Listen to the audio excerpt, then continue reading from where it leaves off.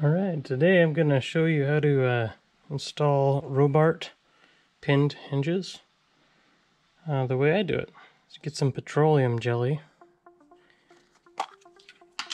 and some apparatus to get some numminess out of there. Stick it into a can, any old can. So now that I got some on there, I'm going to get a culinary torch, propane torch, whatever you got. And we're just going to go ahead and heat this up until it melts.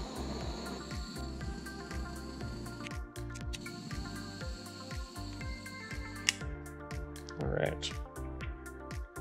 So now that that is melted, I'm going to get the hinge.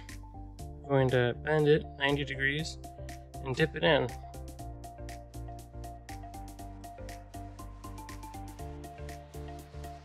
That.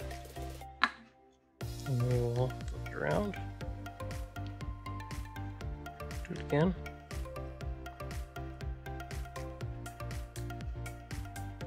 Okay. Then I'll set it aside and do the other two.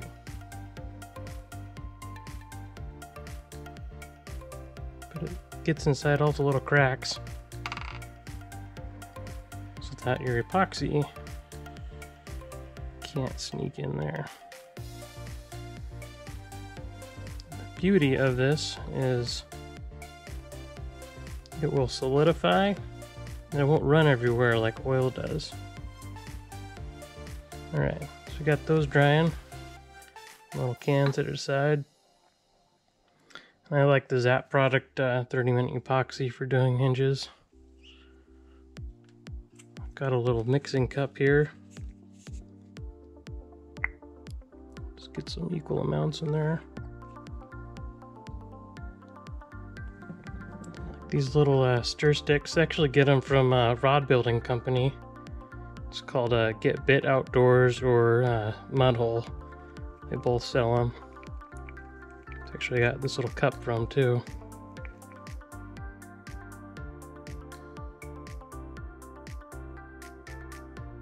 It's like kind of frothed up a bit, almost kind of white. Okay, so now what I'm going to do is just let that sit. I'm just going to think about what just happened. And while we're waiting for that, we are going to get our rudder ready. So you notice I've burned out these holes with the soldering iron. That seals the covering around the hole. It's a really good tip I learned from somebody else.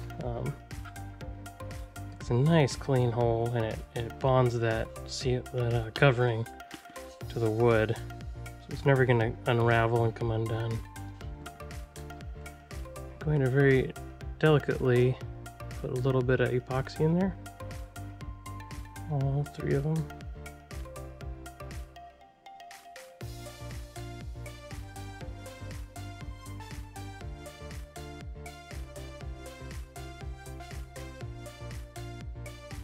See, that's what I like about these things. You can just really get that epoxy in there and it doesn't get all over the place. Alright, I'll set that down.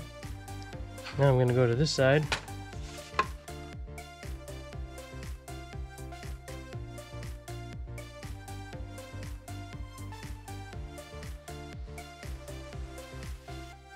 So now, got epoxy in all the holes. Got these guys, it's solidified. So it's not running anywhere like it was when it was hot. It's perfect. And usually what I like to do is get a little bit of sandpaper and you know, just kind of brush the sides a little bit. Looks like I got a little bit here. Don't really have to do this because I got these nice barbs on there. Robart hinges are a good product.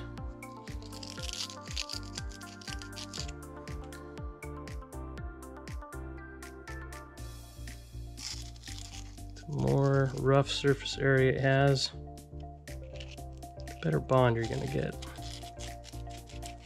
Alright, little tiny rub on here, wipe it off. Don't want much on there at all, just enough to let you know there's some there. Kind of just like pre-covers this.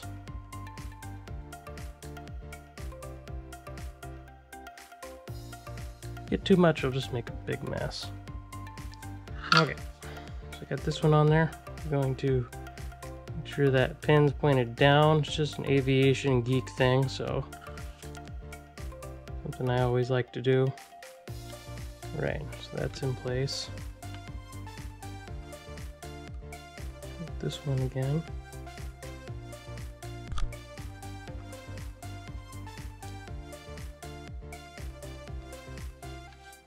This other one.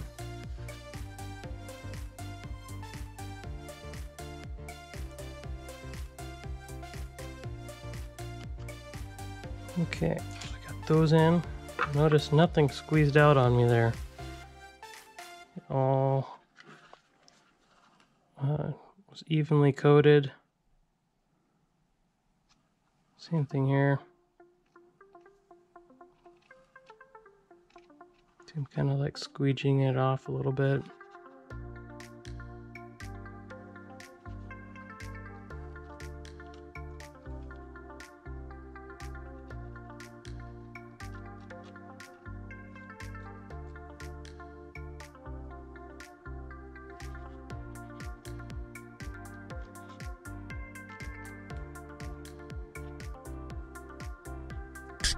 Okay, so now I got those done. I'll do myself a favor and pre-align all these so that they're all pointed perfectly straight.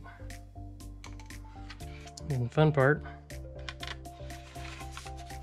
we're going to align all these up.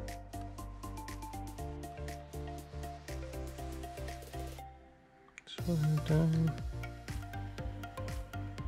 just like that.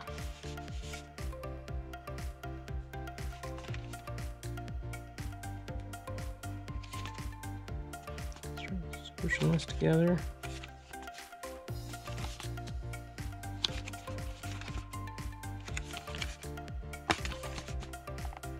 Okay, so now you'll see there's like a little bit of excess. Most of that's petroleum jelly, but for the most part, it's all in there. Okay, I'll move this back and forth, kind of free it up a bit.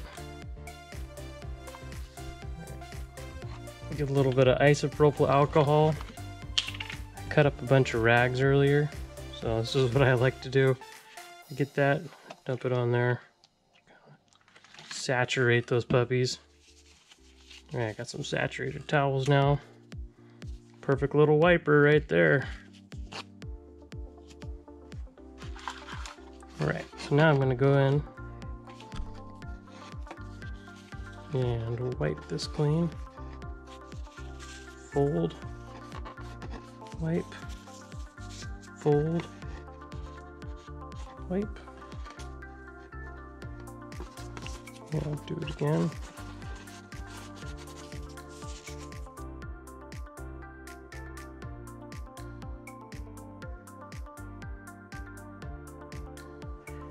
One more nice thing about these paper towel tricks, you can just kind of squeeze it in the gap if you have one. And then it'll just kind of wipe off.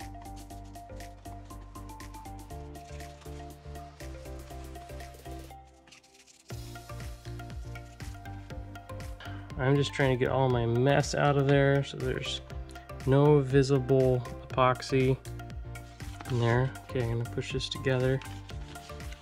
Okay, I'm gonna now work the hinge back and forth.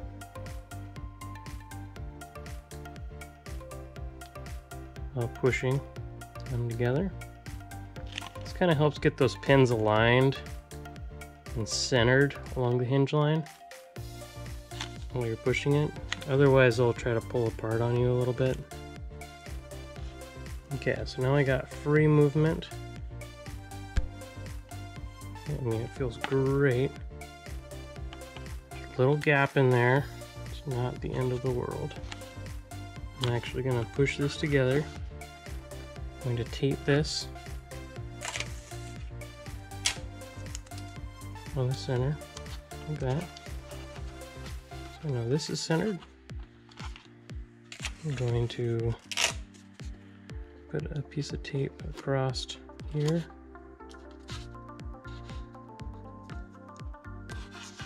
So that way it's not going to want to pull apart.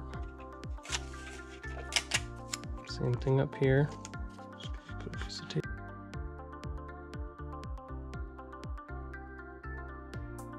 Now I'm just going to do some final alignment with the rudder and the vertical stab, just to make sure everything's true and flush, and mainly that you know, not one's a little bit higher here on this side, like this is flush. But for the most part, that's it. Let that cure. Make sure when that is done curing, you can then take your tape off and wiggle it back and forth and free it up, but that is it.